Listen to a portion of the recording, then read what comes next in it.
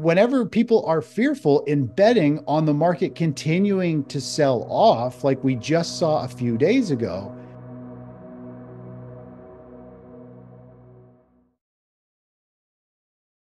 Hello, everyone. Today, Chris Vermeulen answers that stocks just hit an all time high. Will this momentum continue? Subscribe now, hit that bell icon, and embark on an enriching journey toward financial success. Let's unlock the potential of these markets together and pave the way for a brighter financial future. Welcome aboard. People were expecting a huge sell-off in January and February because of how far it's run up late last year, but it hasn't done that yet. Let's take a look at the charts, Chris, and see whether or not momentum is still on the upside. Sure. All right. So if we take a look at the charts, the equities, the markets have been really on a tear all of 2023. We have the SP 500. I'm going to just we'll jump to a monthly chart here real quick. If we take a look at the markets, we have seen this super strong recovery. And just today, as you and I are recording this, which is January 19th, if we just draw a line across these highs, you can see the SP 500 just broke to new Yeah. all-time highs. We got the stock market up. The Nasdaq's up almost 2%, SP 500 up about 1.1%. So we're starting to see a big pop. And I've been waiting for this. You and I talked about this last month about how I believe 2024 could be a terrible year for investors across pretty much every asset class except the US dollar or people who are holding US currency. And that's simply because the stock market here has been pushing higher, and a lot of people are betting on the market uh, more or less going higher here. And when everybody gets long and they're expecting this market to keep going, it's usually when we see the stock market go the opposite direction. And if we take a look at what happened in 2022, if we take a look at these kind of just cycle highs and cycle lows in the market, so the year 2022 started near a cycle high, price was pushing up, and then more or less it ended not at the low for the year, but it ended on a cycle low. And as you can see, there's wave like patterns that happen in the market over and over again. Those are just typical price action. But we opened on a high, closed on a low. People this year, back in the beginning of 2022, were expecting a huge rally, and they got the exact opposite. Last year, everyone was expecting the markets to continue. They thought it was going to be a bloodbath, and we ended up with one of the biggest rallies ever. And now we have got this stock market poking to new all-time highs.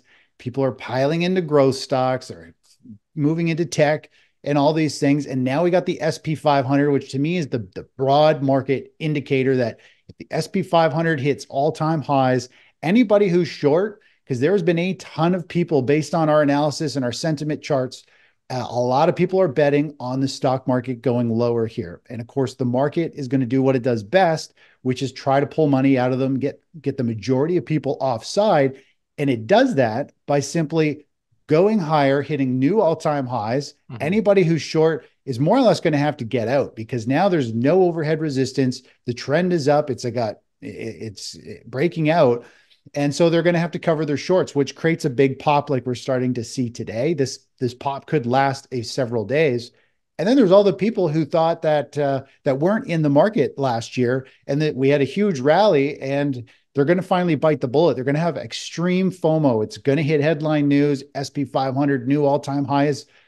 They're not going to be able to take it anymore. And they're going to be like, I got to get in. This market's taking off without me. And so it's going to suck in the last of the people who aren't long. When the markets pop like today, when stocks in particular hit an all-time high, your next move as a trader is usually to um, decide whether or not this all-time high is going to persist. In other words, momentum is going to persist upwards, or we're going to have a correction, right? That's usually what you're deciding. So let's walk through your decision-making process. The indicators you're looking for to decide whether or not momentum is still on the upside. Are you looking at volume? Are you looking at put call ratios? Are you looking at sentiment? Are you just looking at the technicals in terms of RSIs? What are you doing? Yeah, we're looking at a lot of those. So like I believe there's a million indicators people can throw on the charts. The Yeah. reality is almost all of those indicators are based on price on the chart you're looking at. So they're all taking the same data and trying to create some new type of analysis. Every piece of data that I use in our strategies is a completely different set. So I'm a technical trader, so we follow price. So we use trend analysis, we use moving averages, we use cycles. We want to see what the price charts are doing. And in a nutshell, I literally just clean the charts. I make them so they have no color, and then I just simply color code them that when we have volume flows, when we have sentiment, when we have trends in our favor, we have different assets doing different things because money is always flowing through different defensive sectors or defensive commodities, or there's risk on and risk off assets. Depending what all those flows are doing, I can color code these charts. And so you can see when we have signals and moves to the upside, I have them colored red when the trend is down. And I mean, a lot of pretty much all of my analysis is fairly proprietary. But this one here, this chart on the right-hand side, this is the one that gives us a visual of what people are doing. And so when we're in a strong uptrend and we see these red bars, this is things like you just said, David. It's like panic selling in the stock market. We've got the VIX rising. We got put call ratio going out of whack. We've got short-term cycles out of favor. People are fearful.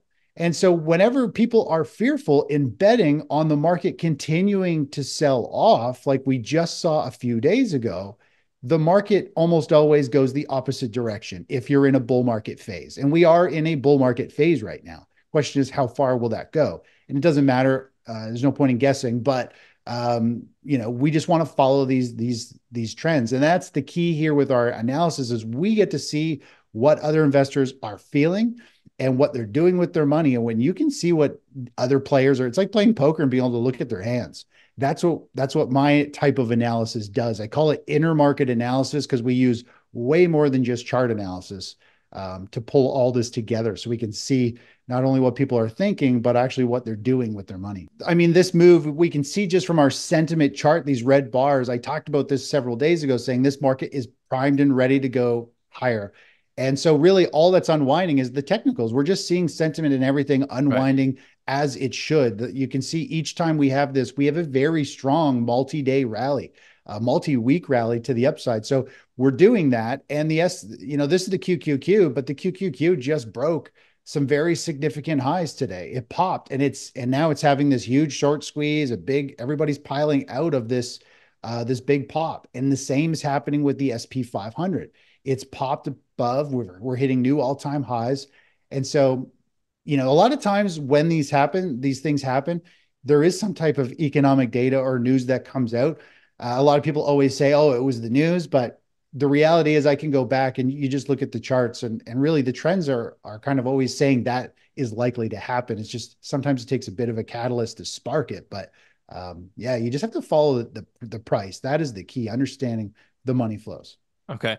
Now, let's just clarify for the audience who may not know you already. When you say you don't follow the news, it's not because it's not, you don't mean that you don't read anything that's going on. I think what you're trying to say is that the technicals and the charts are already factoring in events. And so you follow the price. That tells you everything you need to know, right? Exactly. I don't put any weighting towards any news, economic data, the Fed. It really doesn't matter. Typically, if you understand the long-term trend, which direction it's going, you understand the short-term trends, there's going to be all kinds of whipsaw, big rallies, big sell-offs.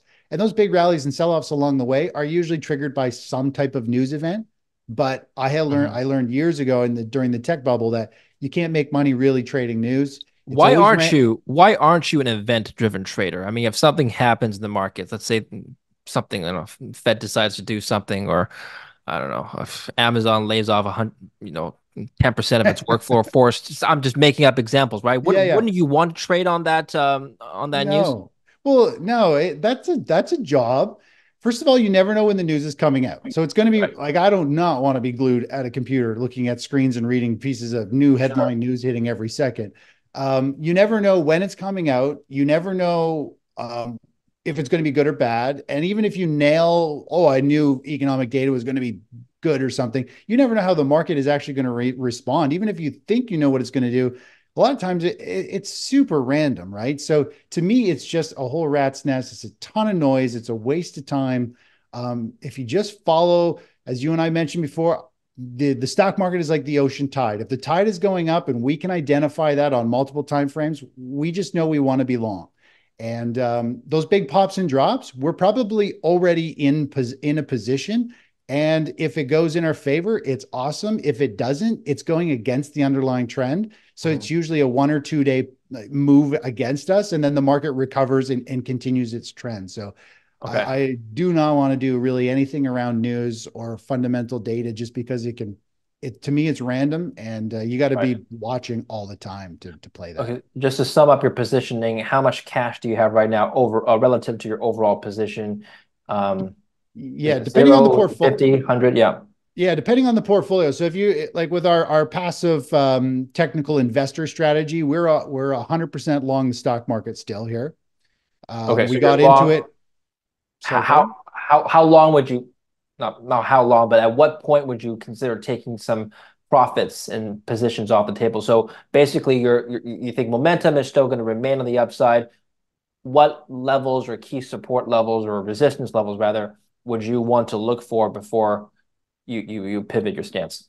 Yeah. So we got long with this is the weekly chart of the SP 500 that I'm pulling up here. So we got long back early last year, and we've seen the market rally dramatically, poking to new highs. So we've been long for a long time, almost a year here. Um, at this point, we just let the market do its thing. This our long-term investing strategy works very similar to our short-term. It's just it takes more time, more data for us to get a sell signal. So we continue to ride this bull market phase higher until the technicals start to break down. Then we can start ratcheting up stops more, or we can trim off profits. But right now, I mean, we are in a bull market phase, and the market is going higher. And so we just kind of follow it literally one bar at a time and reanalyze and figure out what's going to happen. So, I mean, the key is just knowing when the tide is going up and when the tide is going down. We don't want to be involved in the market, so we avoid the corrections. And then if we were to flip it to our CGS strategy, which is more active, we're probably about 65% invested in the stock market right now.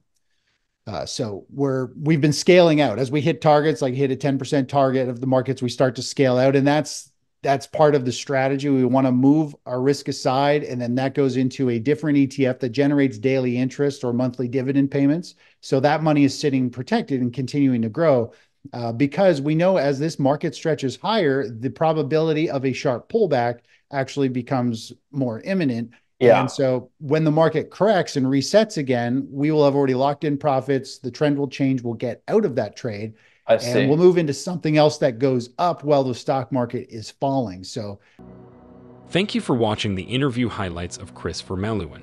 If you enjoyed this highlight video, please kindly subscribe and help share this video for us to share more of this valuable content.